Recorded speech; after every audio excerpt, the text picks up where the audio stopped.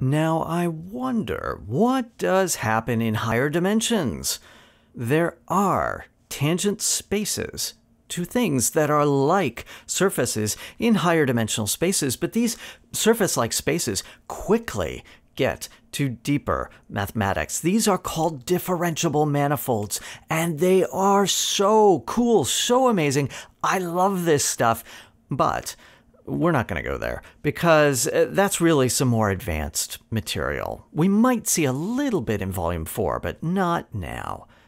Now is bonus time. That material about tangent spaces in higher dimensions does require a little bit more linear algebra terminology. So let's go over that. Here's a definition. The image of a matrix A is the set, or rather subspace, of all vectors of the form A times X for all possible input vectors X. Okay, so anything that you get as an output, that's the image. The kernel of a matrix is the subspace of all vectors X such that A times X equals 0. It's the set of all inputs that goes to 0. Okay, so the image is a subspace in the range of A, and the kernel is a subspace in the domain of A. Now, don't worry if this doesn't make sense. You're going to learn all this stuff when you take linear algebra for real. But for now, let's see how these two terms tell us something about tangent spaces in higher dimensions. In the implicit setting, where you have a function f from Rn to Rm with more inputs than outputs, then consider the level set, f inverse of 0, the set of all x's such that f sends them to 0. Something like a nonlinear kernel. Okay, but it's just a level set. It's some weird surface-like space. The derivative of f gives you a system of equations to solve for the tangent space.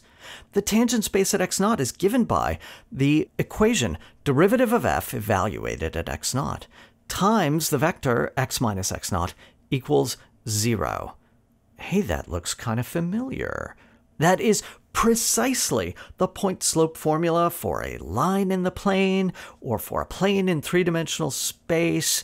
This is the exact same equation we've been working with in the implicit setting. It works in arbitrary dimensions. And for this level set, for something like the kernel of a nonlinear f, the tangent space is the linearized version. It's precisely the kernel of the derivative matrix. That's very satisfying. That's very nice, especially once you've learned some more linear algebra. Likewise, in the parametrized setting, let's say you have a parametrized space, manifold, something nice, defined by f, where now you have t parameters, t1 up through tk, and n outputs, x1 up through xn. Then, in this case too, the derivative gives you a parameterization of the tangent space by using the columns as a basis.